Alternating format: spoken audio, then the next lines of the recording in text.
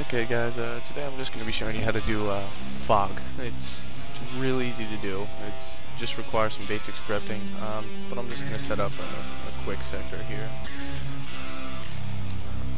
This will be where the player starts, and then this will be our fog room. The script is pretty straightforward. As always, we're going to have our include.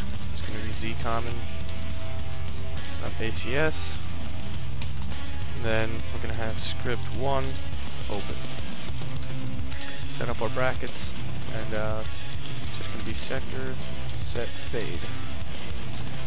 And then sector tag is 1. And then we set the colors. I'm going to go with like a light gray.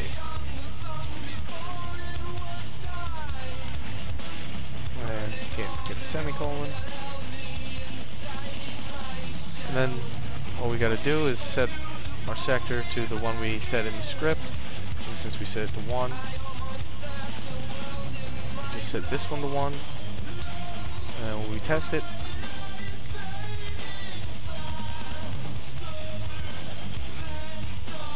as you can see, this sector's okay, but you walk in here and it's all foggy and misty and shitty. Since the script goes by a excuse me, red, green, blue value, theoretically you could have colored lighting, or colored fog, that is. So I mean, you could have I'm just gonna do red fog here, just to demonstrate for you. But from what I've seen, certain colored lighting, or colored fog, excuse me, just doesn't look good. But this would be fine if you were doing a level that took place, you know, in hell or something. But as you can see, it's simulated fog, so when you're looking down, it's always facing the player. I mean, that's just how it has to work. But you know, colored lighting can work. God damn it, colored fog can work to a degree, but I just wouldn't get crazy with the colors, because then you're gonna get some real wacky shit. Let me try this out here.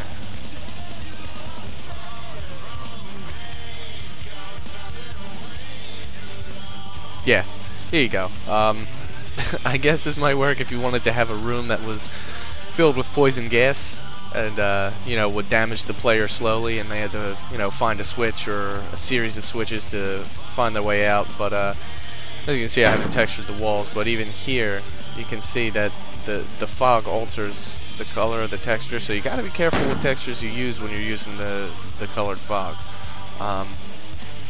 But it's really easy to do. I mean, as you see, it took me like fucking a minute just to set up, and you know, that's really all there is to it. Yeah, just if you want, you can keep this script just in a text file. As I've said before, when it comes to any scripting, I'll just make a text file called you know, fog, and then I can just copy it and paste it into whatever map I'm making, because I just have a separate folder for any scripts I just might use over and over again.